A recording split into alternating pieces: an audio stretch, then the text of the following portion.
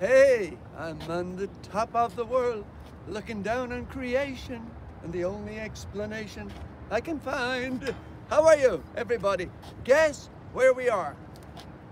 On the top of the world here, with our beautiful dome, new dome, and I'm looking out over Burlingame, and I can see why we call it the city of trees.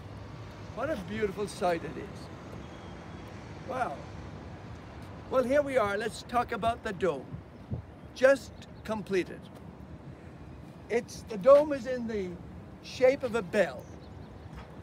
And as you see, it comes right up, and right in the middle here is a copper band around the dome, and we have exactly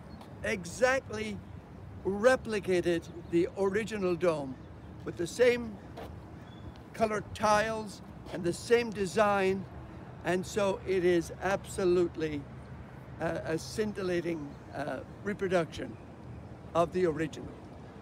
Let me just introduce here to you the general contractor, Matt here from McKetty Construction. Welcome, Matt. Thank you, Father. His project manager, Royce Elmick. Welcome, Royce. His worker here, Paul. Welcome, Paul. Thank you. And of course, our evergreen and well-known Carlos, our supervisor here on the parish. So welcome, men, and thank you. And it's really great to be here now at this point and to talk about the completion of it. A few little small points. I'm going to do a short blessing today, but the official blessing of the dome will be from the base, and we're going to do it on a week from Sunday, Sunday the 27th at 11 o'clock, after the 10 o'clock Mass, before the 11 o'clock Mass. Come, join us here in front of the church, and you will see the beautiful dome here in the front of the church, and we'll bless it. So right now, let me just bless our dome and ask God to continue to keep it safe, and all those who walk underneath, keep them safe. We also want to thank the Lord for all the men who worked on this project over the last year, and for their safety, and they have been extremely professional in everything they have done here, and so we ask God to bless them and their families. And we ask the Lord to bless this dome, bless our cross, and continue to bless our church and bless all of our parishioners. In the name of the Father, and of the Son, and of the Holy Spirit. Amen.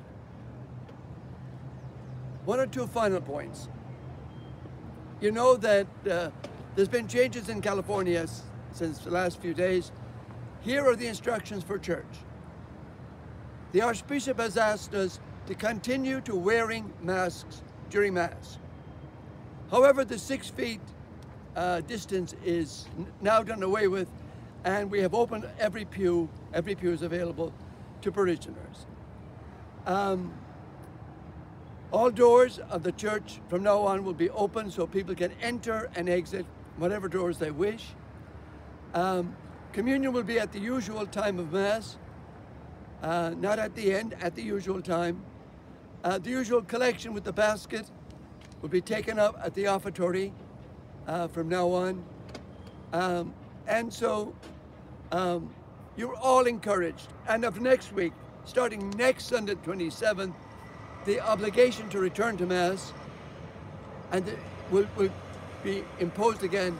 Dispensation is over as of the 27th. So thank you, and looking forward to seeing you all at the weekend. Confessions on Saturday in the parking lot as usual. The 10 o'clock Mass, which is the outdoor Mass, will continue every Sunday during summer. Mass are not required at the 10 o'clock Mass. So thank you, take care, have a great weekend. Thank you.